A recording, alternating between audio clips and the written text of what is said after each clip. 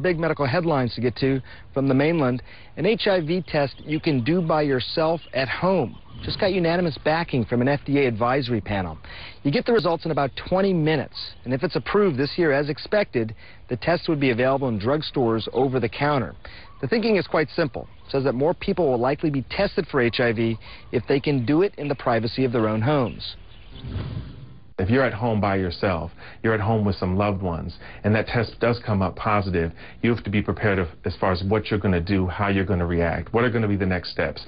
Do you know where to go to seek medical attention? Do you have a support system that you can talk to about these kind of things? Also, a big news